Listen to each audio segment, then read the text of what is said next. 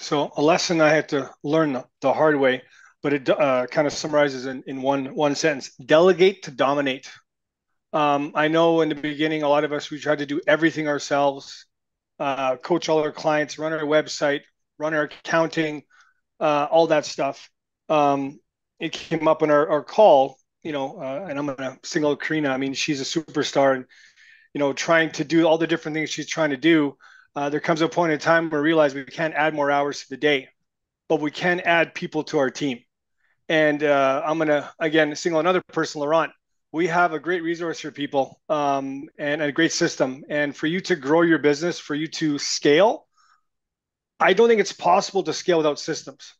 So use what you have, use your resources, use your abilities the best you can, but delegate what you can delegate to the experts that you have access to so you can stay in your zone of genius